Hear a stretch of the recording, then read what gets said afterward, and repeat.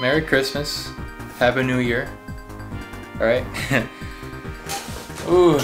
Yeah, 2023 was a year. It was really difficult. I'm not gonna lie.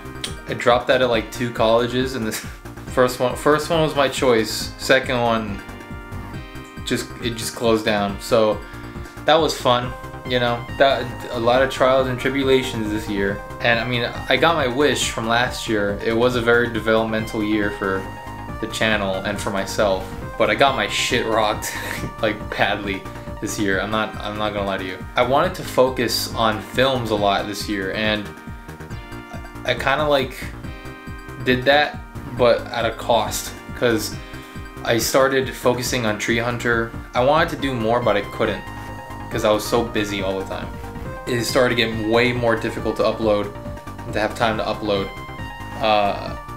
Like for instance, the Jurassic Park 3 dub that came out in the beginning of the year, that took like 2 months to make because I was so fucking busy. I made a lot of stuff this year actually. What did I make?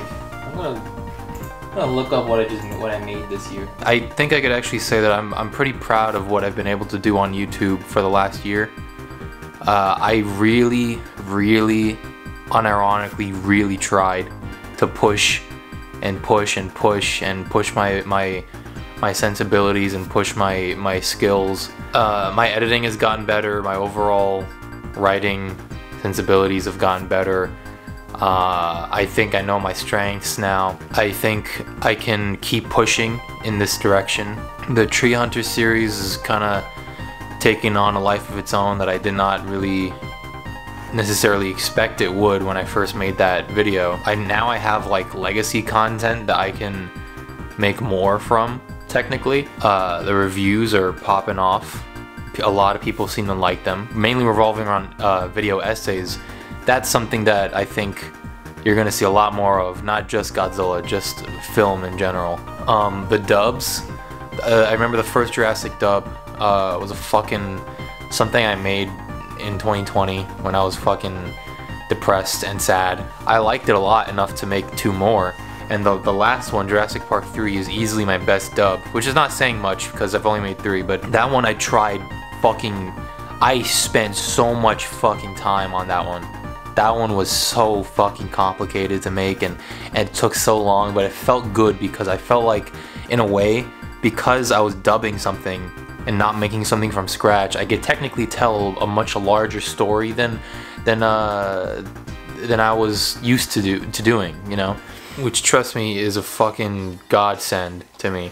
But yeah, like the smaller videos, the shorter films, like the super like micro films that I've been posting to keep my filmmaker side busy while I work on Tree Hunter or the dubs or stuff of that nature, writing other scripts that I know damn well won't be made now because I have no money and I'm not even 20 yet. All the content, no matter how I'll look at it in the future, I've put so much of my heart and soul into.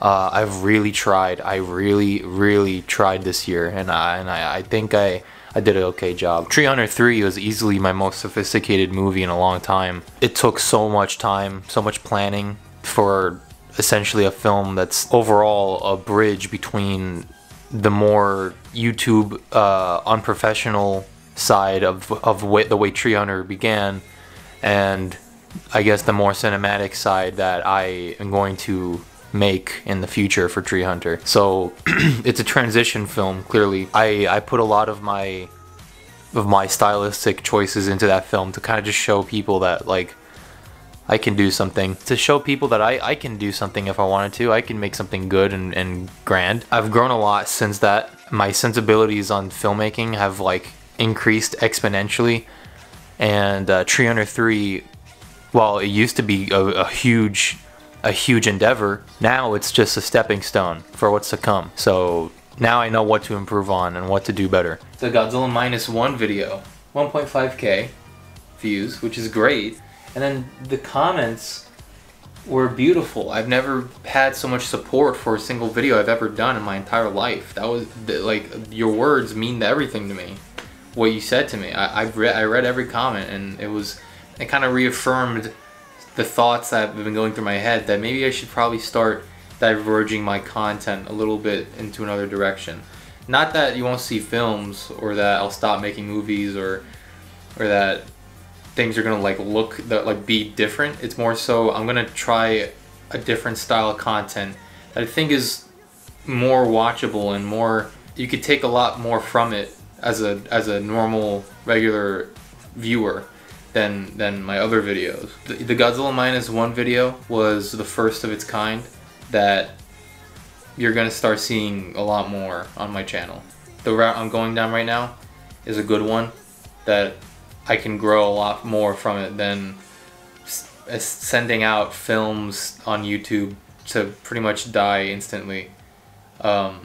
It's kind of like you're in the middle of the ocean and you're sending out little bottles of it with like letters in them. You're sending them out for them to never be seen ever again. And it's pretty defeating.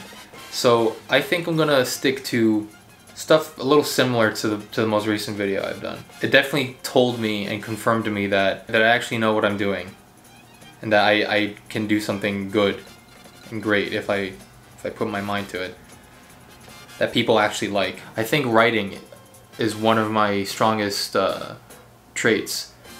So I think I'm going to take advantage of that. I want this character that I created a long time ago as my logo.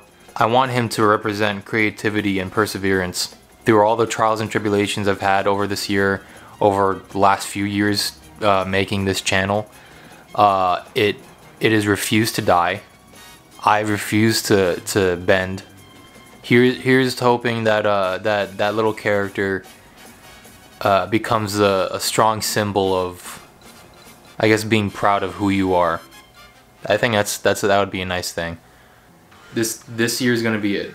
This is gonna be a good year, and I really hope you guys are gonna be right here with me, because I cannot wait to show you guys what I have in store.